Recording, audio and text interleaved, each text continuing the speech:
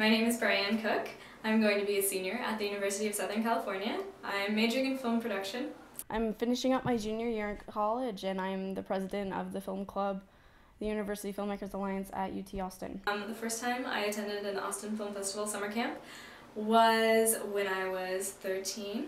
I was 10 years old when I first picked up a camera, and I fell in love with the whole process of filmmaking. To me, though, it was just running around with a camera and having fun with my friends. I ended up submitting a short screenplay for a mockumentary. My parents took notice of this, and they decided, to sign me up for the Austin Film Festival summer camp. And I won. And I got to go to the festival and attend all of the panels and film screenings. There's really something there for everyone.